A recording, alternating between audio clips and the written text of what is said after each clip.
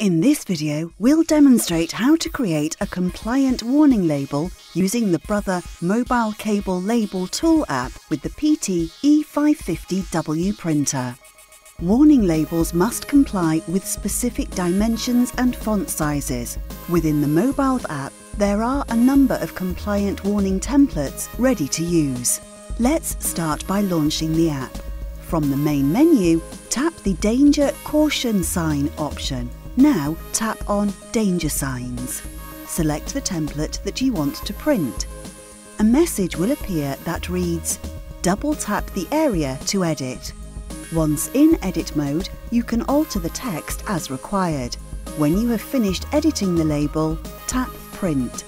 The label will now be sent wirelessly to the printer.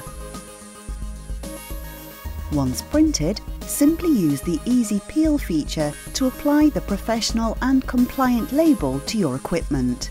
Use TZE 24mm strong adhesive tapes with 50% more strength to stay put in the most demanding environment.